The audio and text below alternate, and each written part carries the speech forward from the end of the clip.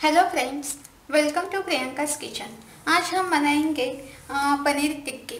पनीर टिक्की बनाने के लिए मैंने पनीर लिया है। पनीर के छोटे छोटे इस तरह से क्यूब्स किया है। देखो, जैसे जिस साइज़ के मैंने पनीर के क्यूब्स किया है उस साइज़ से मैंने टमाटर को ही कट किया है, प्याज को ही उस तरह से ही कट किया है और एक शिमला मिर्च। और टिक्की बनाने के लिए 2 चम्मच बेसन, 1 चम्मच कसूरी मेथी, 4 या 5 चम्मच क्रीम, गरम मसाला, अदरक और लहसुन की पेस्ट, टेस्ट के लिए नमक, जीरा पाउडर और धनिया पाउडर। सबसे पहले टिक्की को हम मैरिनेट करते हैं। टिक्की को मैरिनेट करने के लिए आप दही का ही यूज़ कर सकते हो, लेकिन मैंने इधर क्रीम लिया है। तो सबसे पहले ये जो बेसन है, बेसन को भूनना है। देखो, मेरे पास एक बेसन है, बेसन को हम अच्छे से भूनेंगे। और पनीर टिक्की बनाने के लिए आप ऑयल का यूज़ कर सकते हो, नहीं तो बटर का ही यूज़ कर सकते हो। मैं बटर यूज़ करने वाली हूँ। आप चाहिए, आपको जो पसंद है वो उसका आप यूज़ कर सकते हो। बेसन को अच्छा सा ब्राउन होने तक भूनते हैं।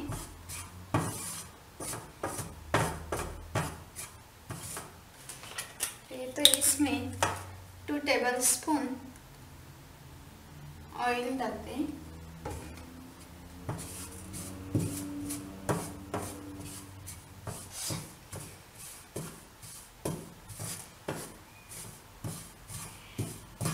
ये बेसन भून गया है, अभी मैं इसको निकालती हूँ एक बड़े बाउल।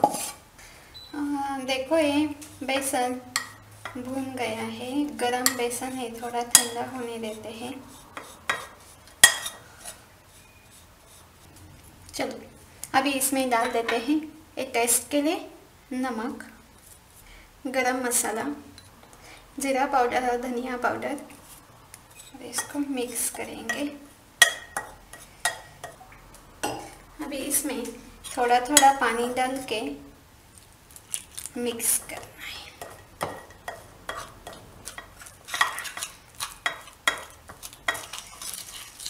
ये हुआ,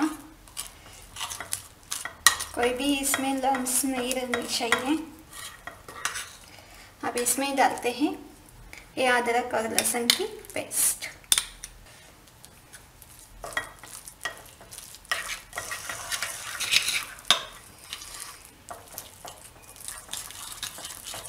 आपको ये पनीर टिक्का थोड़ा तीखा चाहिए तो इसमें आप लाल मिर्च पाउडर भी डाल सकते हैं। और ये मैं यूज़ करने वाली हूँ ये क्रीम। मैंने लाइट क्रीम ली है। इसको अच्छी तरह से मिक्स करना है। सबसे पहले मैंने बेसन यूज़ किया है, आप राइस फ्लोर, कॉर्नफ्लोर भी यूज़ कर सकते हैं। देखो, ये ज़्यादा गाढ़ा भी नहीं होना चाहिए और ज़्यादा पतला भी नहीं होना चाहिए। इस तरह से वो बन गया है। अभी मैं इसमें डालने वाली हूँ 1/2 टेबलस्पून वाइट विनेगर। बस 2-3 ड्रॉप्स डाल देते हैं और इसको मिक्स करते हैं। अभी इसमें डालते हैं कसूरी मेथी। इसको हाथ से थोड़ा क्रश करते हैं।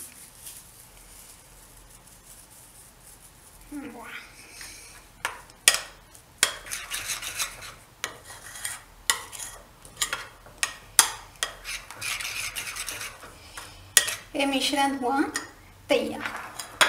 आप सबसे पहले इसमें डालते हैं ये पनीर क्यूब्स।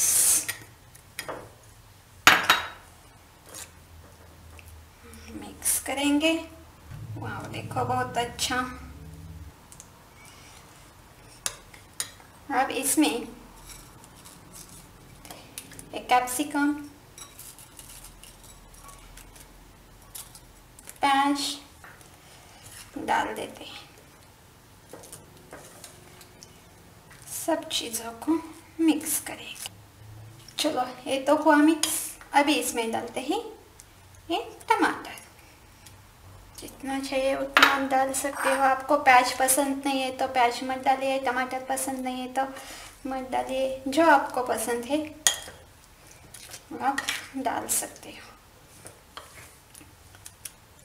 चलो ये हुआ तैयार।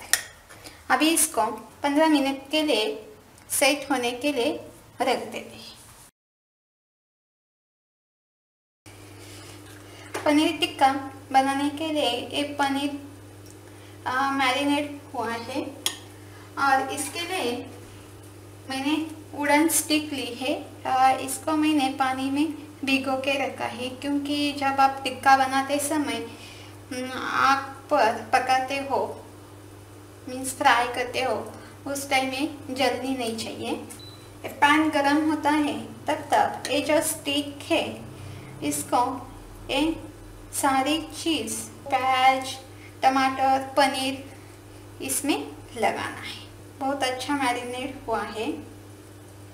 सबसे पहले मैं इसको लगाती हूँ टमाटर, इसके बाद लगाते हैं प्याज, उसके बाद लगाती हूँ मैं कैप्सिकम, बीच में थोड़ा डिस्टेंस रखना है, और पनीर क्यूब्स, एक टमाटर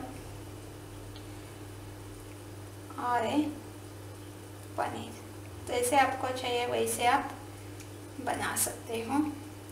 पैन गरम हुआ है, अभी इसको लगाते हैं बटर। आप चाहिए तो ऑयल का भी यूज़ कर सकते हो, लेकिन मुझे बटर पसंद है इसीलिए मैंने बटर लगाया है। हाँ, अब ये इसके ऊपर रखे जाएंगे और चारों ओर से अच्छा सा ब्राउन होने तक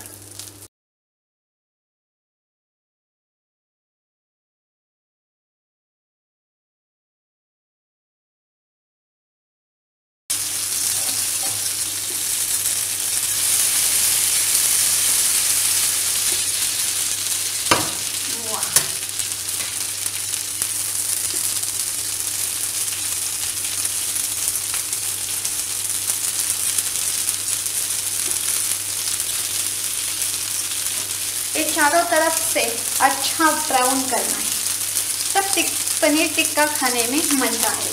पास ये वुडन स्टिक नहीं है तो आप डायरेक्टली पैन के ऊपर बीच बीच में डिस्टेंस रख के इसको अच्छा ब्राउन भी कर सकते हैं।